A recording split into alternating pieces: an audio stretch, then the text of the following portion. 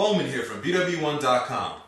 The HTC Thunderbolt is the first 4G handset on the Verizon wireless network. It's going to be the standard amongst how all 4G handsets are going to be mentioned in the future and how good 4G is going to be with Verizon. And I'm going to give you my review.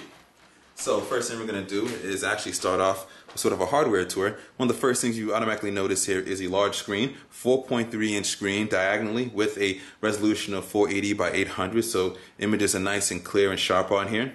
Below that you see the touch sensitive buttons, your standard home, menu, back, and search buttons. On the top here you have your earpiece and a 1.3 megapixel front facing camera for video chat. On the bottom you have a mic port. On this side you have a volume rocker. Right here you have your power button, you have your 3.5mm headphone jack, you have your micro USB port here. On the back you actually have a kickstand right here at the bottom, and right beneath that kickstand is the speaker. And then right here we actually have an 8 megapixel camera with LED flash and 720p video recording. It's kind of annoying there wasn't a dedicated camera button for this. You had to go into the software to use it, so it's a little kind of one extra step you need to do instead of just hitting that button if you want that quick picture. But what I'm going to show you here right now is how well the 720p video and the pictures really look. See the nice green grass. Just walking around here. See the dog running right towards me. Hello. As you can see there, you get a lot of options with the camera. The camera looks really good. Videos look good on it. Pictures look good on it as well too. Check the link in the description for all the pictures. You can see the app allows you to use the same filters not only within the pictures, you're also able to use it in the video as well too, which is a pretty cool feature that I really do like in it, and it's all within the same application. You know, we've seen some phones that don't, and devices don't like to kind of do that there.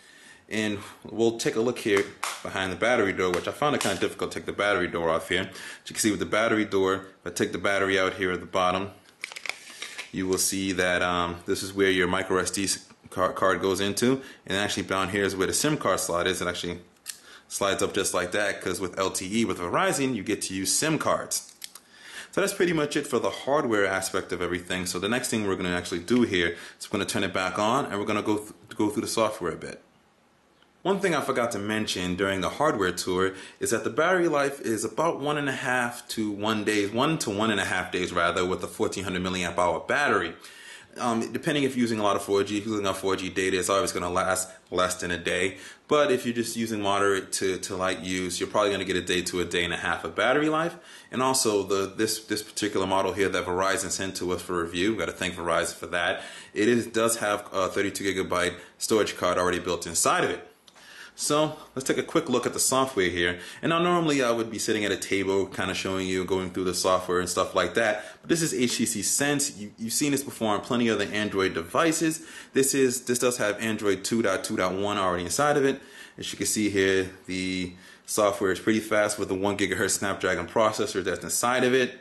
You have your standard sort of overlay here of HTC Sense, friend stream, favorite, clock widget.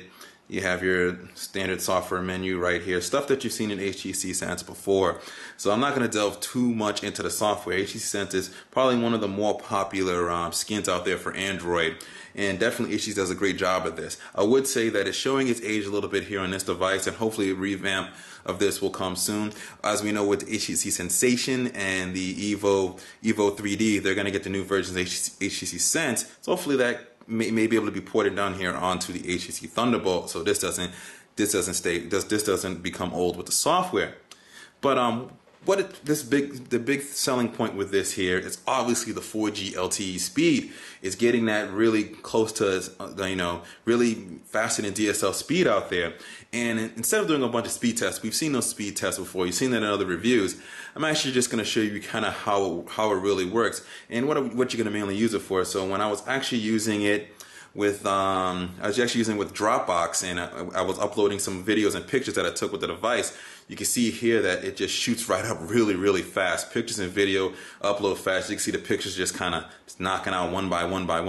They're just going up there. And then when it came to video, and this was some HD video and some non-HD video that I uploaded with it, you also saw that same type of speed just kind of just go up there. It's not as fast as sort of the picture shot up there, but you can definitely see that the speed you can see the speed with 4G LTE is definitely in there. So with the 4G speeds, the great hardware on here, how well does it stack up? The HTC Thunderbolt is a great piece of hardware with 4G LTE built into it, mobile hotspot features, and the ability with 4G to not only talk but surf at the same time as well too, a feature that a lot of other GSM phones have that's pretty much a first coming to Verizon here. This is definitely a phone to definitely consider if you're in the market for a new phone. Now, would I say get it right now? I would hold off and wait just a little bit, just because there's a lot of other 4G devices coming out, so you might want to wait to have a nice selection to compare between all of them. And I also think the price will drop in this a little bit. I think it's $250 right now. It's probably going to drop when some of those other phones come out there. I'd like to see this drop by about 50 bucks. I think $199 is a really good price point for this particular phone here. Also with 4G speeds, you notice we didn't do a SpeedNet test because, for one thing, every other reviewer has done that. And it kind of varies based on market.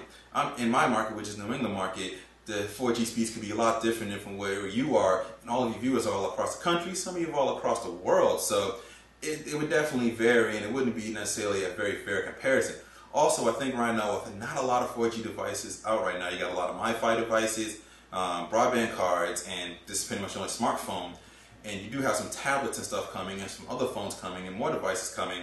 I think once those are on the network and we have more people on it, we're going to see it slow down just a little bit. I don't think it's going to slow down a whole lot, but just a little bit. It was just like when Verizon had 3G. I had one of the first 3G phones that came out on Verizon's network, the LG VX8000 for you guys wondering, and I had above spec speeds on there, clearly above spec speeds. And then as time went on and more people got on it, it slowed down a little bit. I still had great 3G speeds and it was still fast, but you could notice that a lot of people on the network and it just came down a little bit. So that's inevitably going to happen with 4G, but I definitely recommend if you're going to get a data device and you want great fast speed on your phone, 4G LTE is definitely the way to go if you're on the Verizon wireless network. Overall, I think this is a great phone, and I definitely have to give it a thumbs up here. So this is BWOne from BWOne.com, reminding you to subscribe to our YouTube page here, follow us on Twitter, like us on Facebook, and check out the written review. All the links to that stuff are in the description, in the show notes, also with our written review. And always remember to live your tech world high definition.